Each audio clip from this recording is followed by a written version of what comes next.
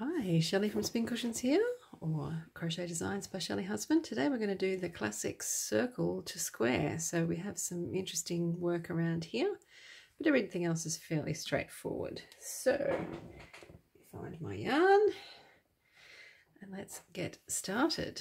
All right, so there's no corners in the first 3 rounds. We're just going to work straight stitches. So start with our yarn and our hook with a slip knot, and then we're going to chain 1. And all of our first round stitches will be into that chain.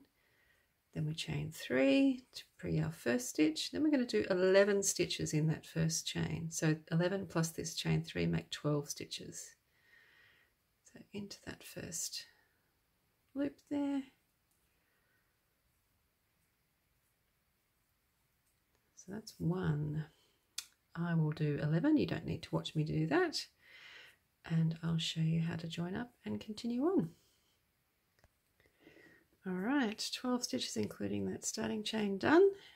I'm just going to join with a slip stitch to our the top of our third chain, and we continue on with round 2. Round 2 we're just going to do 2 stitches in every stitch, but we need to start with chain 3 just to represent our first stitch, and we do 1 in the same place we joined with the slip stitch. Now if you just use the top loop like I recommend, it's nice and clear where to work that stitch.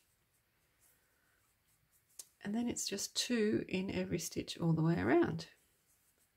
So 2 in one stitch. So we've just done 1, so we go in the same hole to do another one. We do the same thing all the way around. So we're going to end up with 24 stitches this time. 1, 2. So I'll do that and show you what happens next. All right, all my stitches are done. I just need to join with a slip stitch to the top of my third chain. And we'll go on to round 3.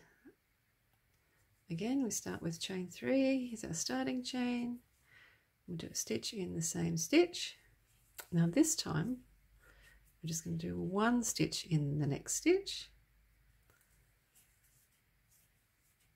So we've got 2 stitches, 1 stitch. So we're going to alternate around 2, 1, 2, 1. So 2 in the next stitch. 1,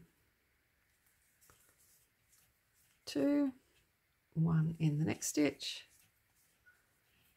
2 in the next stitch.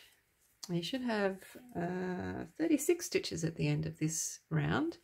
It's important that you make sure you do, otherwise squaring off in the next round won't work. So I'll keep going and then I'll show you what happens at the end. Okay, I've been all the way around, I have my 36 stitches, so now I'm going to join with a slip stitch to the top of my third chain, and we are ready to square off. Okay, so the next round we're going to do lots of different stitches along our sides. You just need to take it slow and take your time and you'll be fine. So we start with chain 3 as our starting chain. We're going to do a stitch in the same stitch as our slip stitch, which is that big hole there. Now we're going to do a stitch, normal stitch in the next stitch. Then we're going to do a half stitch in the next 2 stitches. 1 half stitch, 2 half stitches. Then we're going to do our smallest stitch in the next 2 stitches. 1, 2. And we're going to do a half in the next 2. 1, 2, then we'll do a normal stitch in the next stitch, and in the next stitch we're going to do our corner, which is 2 stitches, chain 2, 2 stitches, all in this same stitch. 1, 2, chain 2, and then 2 more stitches in that same stitch. Seems crazy, but it works, trust me. All right, now because we've got 2 lots of terminology, I'm going to do this side using UK terminology and I'll do another side using US. Okay, so UK terminology, treble in the next stitch, half treble in the next 2,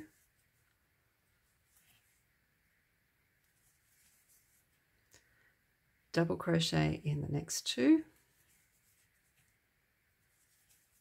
half treble in the next 2, then a treble in the next stitch. Then we do our corner. which is 2 treble, 2 chain, 2 treble, or if you're US, it's 2 doubles, chain 2, 2 doubles. All right, just finish that corner off, and now I'm going to talk in US terms. So we're going to do a double crochet in the next stitch. Then we're going to do a half double in the next 2, 1, 2. Then we're going to do a single in the next 2, 1, 2. Then we're going to do a half double in the next 2, 1, 2. Then we're going to do a double in the next stitch, just 1. And then we do our corner in the next stitch. So I'll do that and do that last side and show you what happens next.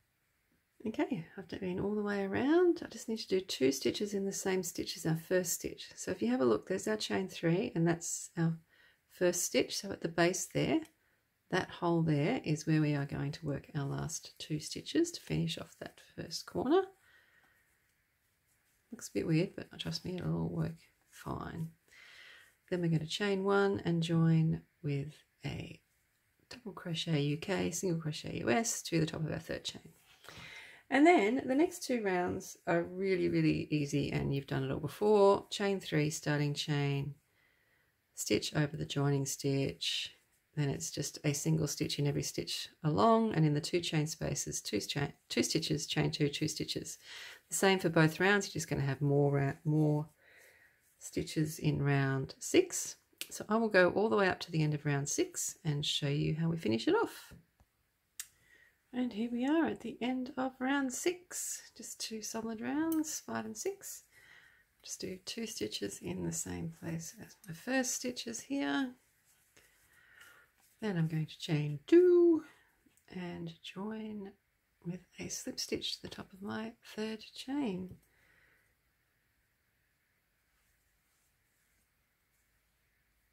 And that's that.